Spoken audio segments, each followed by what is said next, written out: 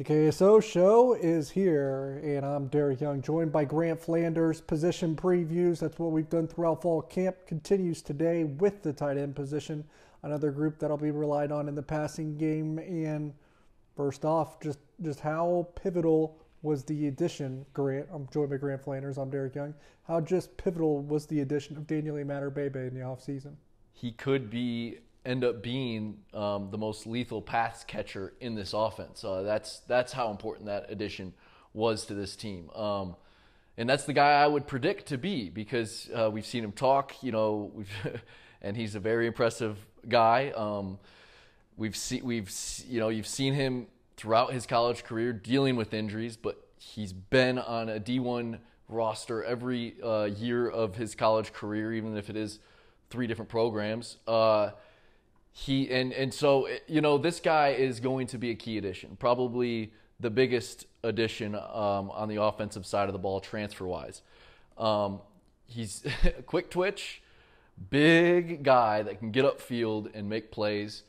I didn't realize, how big he was until we got next to him, and his arm was about the size of my head 2 times.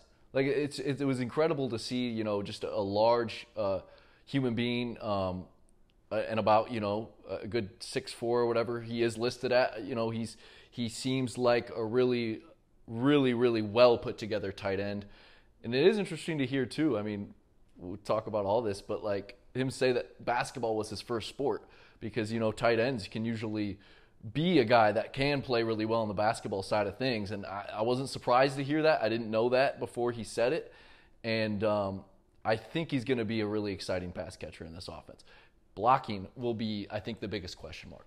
Yep, and I would agree with that. He's certainly going to be a very important weapon in the passing game as long as he can stay healthy. And then they'll rely on him quite a bit.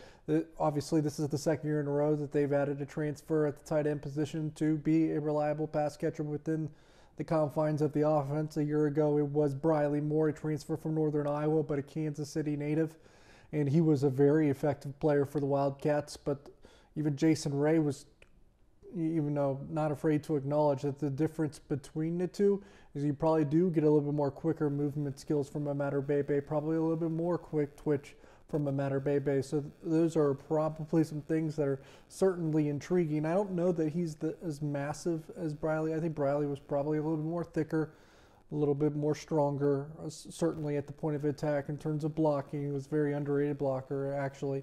So we'll see how much Bebe is effective in that department, or how much he will embrace it. I don't think they'll have a problem with his dedication and him embracing that part of his game, but it's certainly something to keep an eye on, at least early on in the season.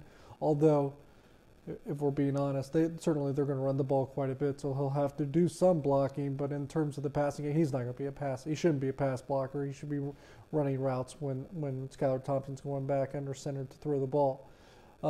Let's look at the rest of the tight end group. And I did talk about Bebe's health. It's been good so far. So far, so good. But it's interesting part is the rest of the group is a little bit banged up in fall camp. Probably the most snake bit position at this point. I haven't discussed it at length a whole lot, but I think Connor Fox is probably going to miss a few games. And I think he was someone that they thought they were going to rely on because he had improved as a weapon in the passing game. Sammy Wheeler's dealing with a little bit of a ding, but he may not miss a game. Nick Lenners was dinged up a little bit as well, but I think he might have returned at the time you're listening to this particular podcast. So a banged up group, but interestingly enough, I think they have plenty of options here. Maybe none like that you're going to say, oh yeah, they're definite all Big 12 players, even though Nick Lenners was as a fullback at one point, and we're still talking about the tight ends. We'll touch on the fullbacks just a little bit at the end of this. But so none that I would say, man, these are all world guys, but they do have plenty of options after Bebe. They do. I mean, the key part will be the health, as you mentioned, for all of them, Bebe included, since he's had a injury-riddled career. Obviously, seems to be 100% now as far as what coaches are saying. But that back end, you're right. It'll be interesting to see, because Sammy Wheeler, I think, is another guy who can be an effective pass catcher in this offense and find ways to be really effective, intermediate routes, short routes, and find ways to keep moving the chains.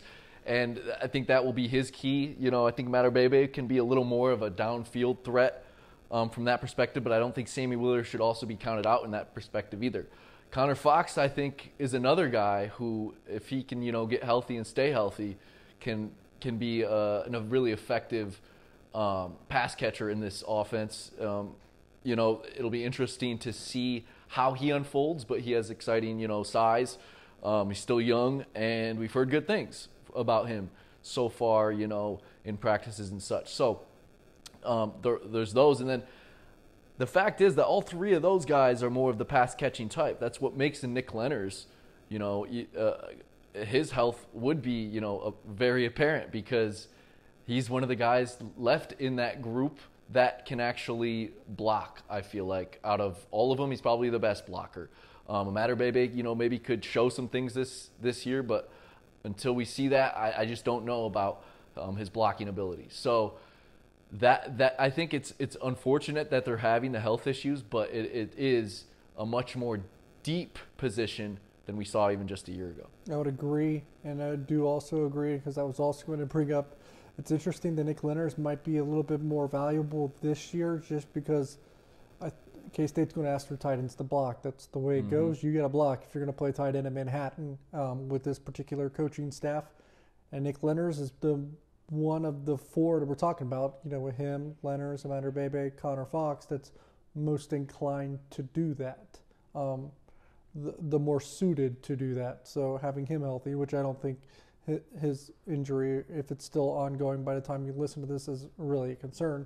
He actually has probably more value this year than he has in years prior. So it's probably very important for him to stay on the good side of things. Let's go to the fullbacks, because they do group those positions together. And I guess in ways you could say some of these are more of an H-back type, because the one guy we've heard a little bit, and he's even dinged up. We'll see how much he'll play, is Ben Sinnott. He'll probably fits that H-back role along with Christian Moore. Although I think Ben Sinnott is the guy they really want to rely on this year. We touched on that on a site. So if you're not a member, you should be a member, and you'll probably garner that kind of information on a regular basis, because Ben Sinnott's probably a guy, even if it's not week 1 or week 2, that's going to end up being a pretty integral player for the Wildcats this season.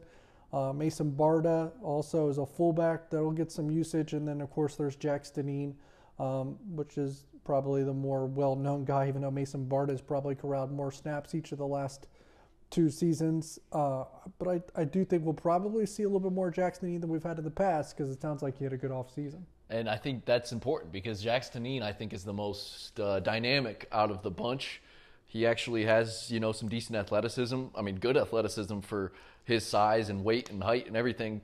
And, you don't expect it out of him. The fluidity he plays with on the field is impressive out of the fullback position.